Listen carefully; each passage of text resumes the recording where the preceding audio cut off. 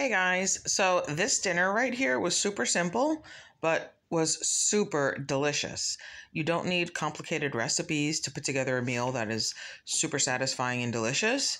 I had a pack of chicken breast, boneless, skinless. I just sliced it really thin, so each breast turned into 4 or 5 really thin cutlets. And I just put them in the air fryer at 400, spritzed them with a little bit of olive oil, and sprinkled some California garlic all-purpose seasoning blend right over them. And I air fried them for 10 minutes.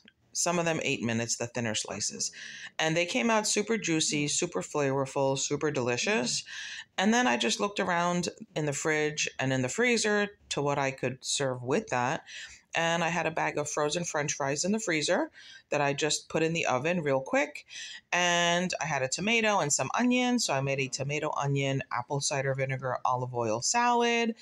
And I had a bowl of asparagus that's been sitting in the fridge for about almost a month. So I just sauteed those up in a pan real quick, literally took minutes. And we have a yummy, quick weeknight dinner that can be put together in no time and pretty healthy. So thanks for watching. I hope I gave you an idea and bon appetit.